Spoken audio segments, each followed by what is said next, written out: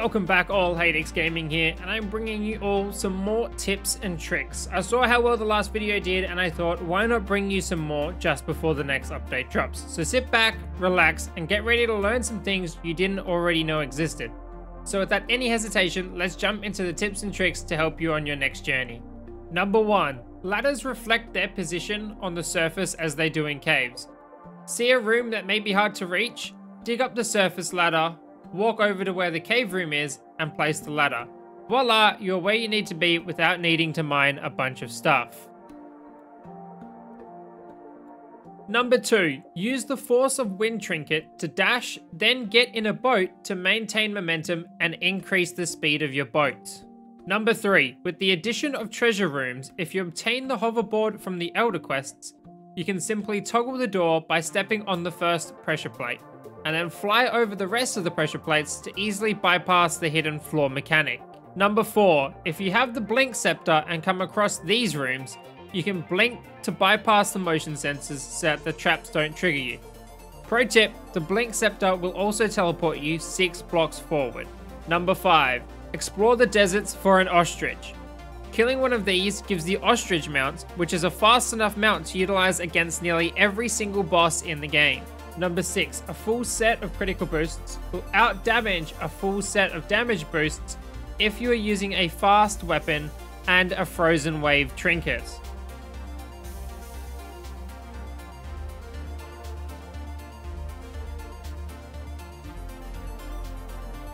Number 7. Find an island you like. We'll take note of the global coordinates by opening your map, changing it to global, and hovering over the island. Now when you start a new world, you can choose to set your spawn to these coordinates. Number 8. Bombs will explode rocks and ores 1 tier above your pickaxe. Dynamite will explode rocks and ores 2 tiers above your pickaxe. Number 9. You can save scum enemy drops by saving before you kill them, making a backup of your world, spawning in and killing them again to obtain the drop you want. This is useful when trying to get the items dropped by pirates, as they do not spawn after defeating the pirate captain, or if you are trying for a certain drop from a boss.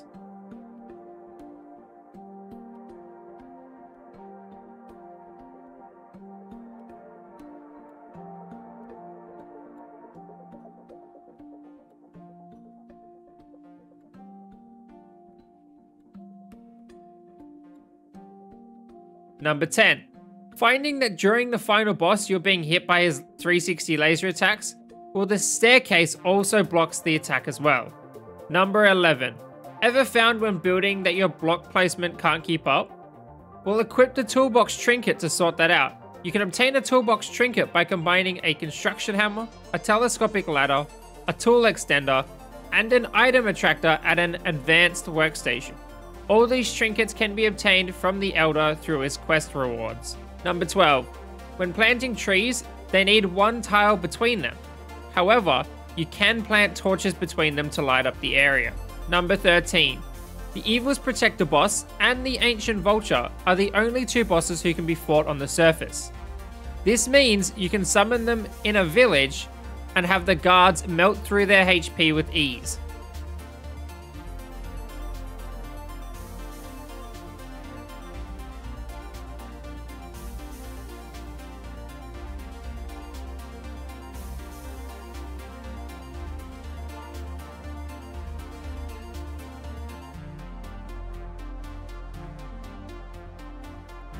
Number 14.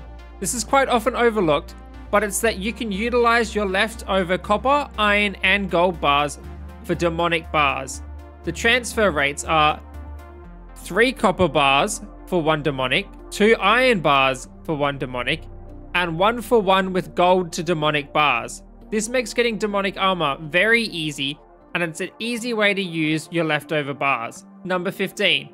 With a recent update came the use of tile bombs. These will only remove the floor tiles, which makes it easier for you to gather your floor again to replace it with new floors. Number 16. You can block swap depending on the tier of shovel or pickaxe you own. Simply get a block of a similar type, a wall for example, and then click and hold to build over the existing walls. This also works with flooring as well, making it very useful. The faster your tool, the faster you will swap the blocks. Number 17. Have you used up an entire stack of resources and want to continue to use it? Simply press the middle mouse button to select the tile you want, and it will add it to your selection if you have more in your inventory. Number 18. An infinite water bucket is also equal to infinite landfill. Now you can fill an entire map with land if you want, or make the entire island a water biome. To obtain an infinite water bucket, just complete the elder quests until he gives it to you. Hopefully it's not too elusive. Number 19. Didn't get the drop you wanted from the pirate captain? Well, once you've recruited or hired him, you can purchase the other items he would have dropped from talking to him. Number 20. If you're playing a class-specific playthrough, it is in your favor not to combine the trinkets for a balanced foci, as a balanced foci will give you 15% damage, whereas the specific trinket, specific to your class, will give a 20% increase. If you want the Frostfire perk on top of it, you will need to equip it as a second trinket. Number 21. If you're not sure on how to craft things, find the advanced recipe book from the traveling merchant. This is much more useful than the regular one you start with. Number 22. Sick of counting blocks one by one? Well, you can enable an in-game ruler by pressing F2 on your keyboard to bring up the game stats, and then hold shift to turn it into a ruler. Number 23. Want a discount when buying items from NPCs? Well, make sure they are happy. The happier the NPC, the cheaper things will get. This also includes enchanting. The happier the wizard is, the cheaper your enchants. Number 24. You can connect islands together. Depending on where you exit one island, is the same vertical or horizontal location you emerge from on the next island. This means you can make continuous paths if you had multiple islands. Number 25. Looking for a way to increase your damage? Well, don't overlook the bone trinket. This will make even the worst summons slightly viable again, and increase the damage you deal against harder bosses, as it will effectively bypass some of their hidden armor values. Number 26. Items inside the void pouch or the void bag are safe from being dropped when you die, depending on the settings you have chosen at the start of the game.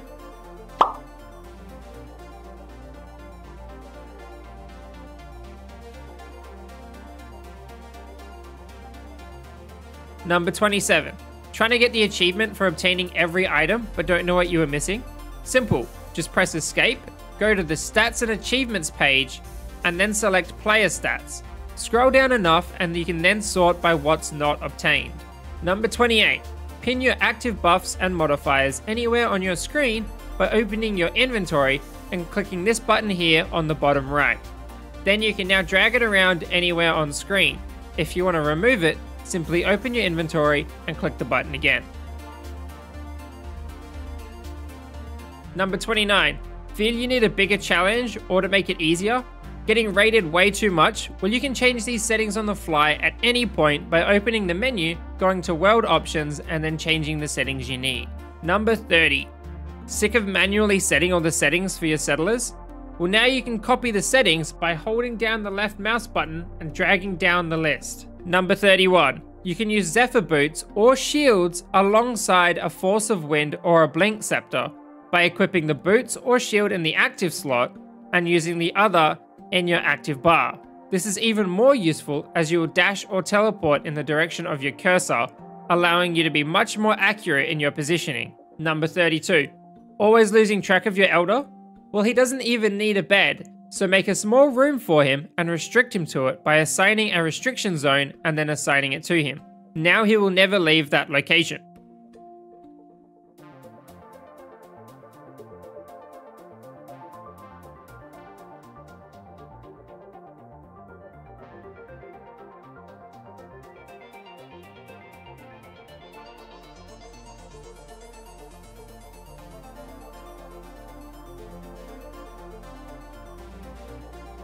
And for the final tip, and probably the most important too, if you've already made it this far into the video, it means you probably want to see more tips, tricks, guides, and more.